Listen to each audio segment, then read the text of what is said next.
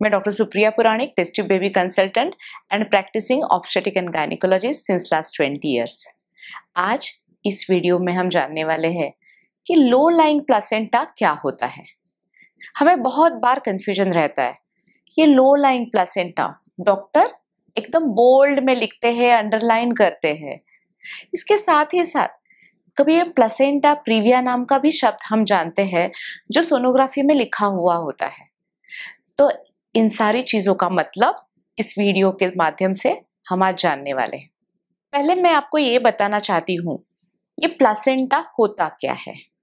ये प्लेसेंटा, जिसको हिंदी में आवल बोला जाता है और अन्य भाषाओं में उसको वार भी कहा जाता है, इसका बहुत ही महत्वपूर्ण कार्य रहता है क्योंकि ये वार, ये जो आवल रहता है, ये प्लेसेंटा है, इसके थ्रू बेबी का नरिशमेंट होता है, बेबी को खून मिलता है, बेबी का सारा न्यूट्रिशन होता है।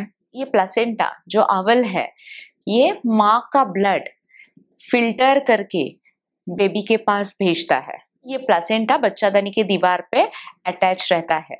अभी हम ये जानेंगे ये लो लाइंग प्लेसेंटा होता क्या है। जब प्लेसेंटा गर्भाशय बच्चादानी के निचले हिस्से पे रहता है तो उसको लो लाइंग प्लेसेंटा कहते हैं। बच्चादानी का साइज ये लगभग 7 सेंटीमीटर रहता है और प्रेगनेंसी के शुरू के दिन में ये placenta almost 90% of the uterus को कवर कर देता है। 5वें महीने के बाद गर्भाशय का ऊपर का भाग और निचला भाग डेवलप होना शुरू हो जाता है। तो शुरू के दिनों में, प्रेगनेंसी के अर्ली पीरियड में बहुत सारे प्लेसेंटा जो पूरा यूट्रस को आच्छादित करते हैं वो लो लाइंग दिखाई देते हैं। यह सोनोग्राफी में महसूस होता है कि ये लो लाइंग प्लेसेंटा है, यानी ये गर्भाशय के मुंह के नजदीक प्लेसेंटा है। तो आइए हम जानेंगे इसमें डरने जैसी क्या बात है। जब प्लेसेंटा डिलीवरी के वक्त या आखिरी तिमाही में जब गर्भाशय के मुंह की तरफ रहता है तो समय के पहले डिलीवरी होने के चांसेस रहते हैं। उसके साथ ही साथ तीसरे तिमाही में बार बार रक्तस्राव हो जाता है और यही वजह है माँ में सीवियर एनीमिया हो जाता है, उसकी हीमोग्लोबिन की मात्रा बहुत ही कम हो जाती है और कभी कभी ये माँ और अपने शिशु के दोनों के जीवन को खतरा बनता है, यानी कि जच्चा और बच्चा दोनों प्रभावित हो जाते हैं। अभी हम ये जानेंगे जो प्लेसेंटा प्रीविया इतना खतरनाक हो सकता है तो इससे बचने के लिए कुछ ट्रीटमेंट है। इनमें से 98% प्लेसेंटा डिलीवरी तक नॉर्मल पोजीशन पे, सही पोजीशन पे हो जाते हैं, लेकिन 2% माताओं में ये प्लेसेंटा नीचे ही बसे रहते हैं।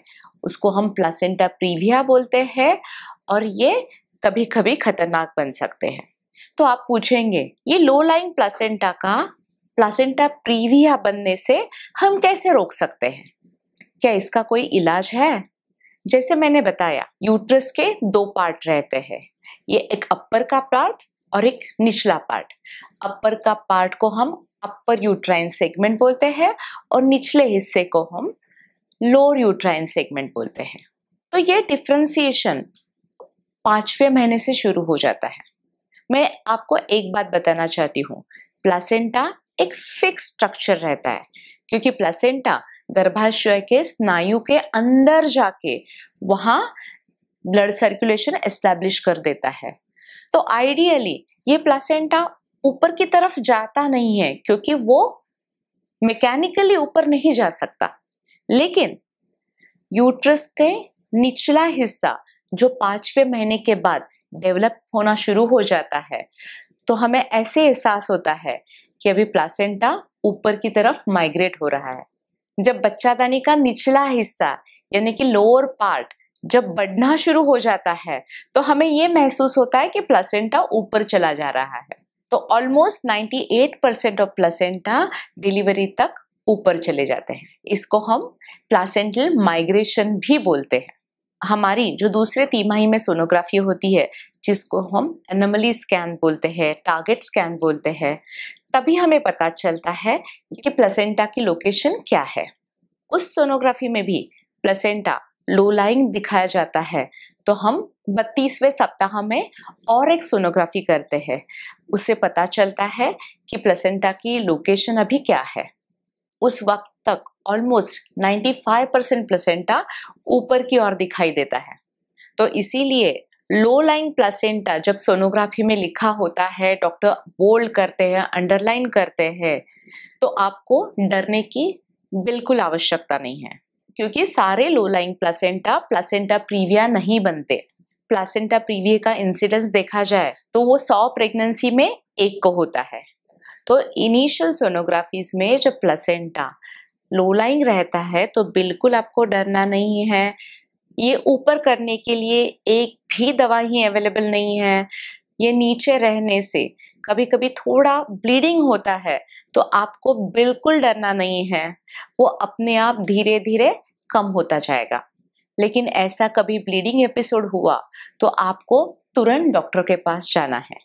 तो इस वीडियो में हमने आज जान लिया लो लाइंग प्लेसेंटा होता क्या है, वो ऊपर की तरफ कैसे चला जाता है, और माँ को और शिशु को इससे खतरा होता है क्या। इस बारे में आपके कोई प्रश्न रहेंगे तो हमें जरूर लिखिए, और हमारे ये pregnancy, infertility and gynaec related videos जरूर देखते रहिए। धन्यवाद।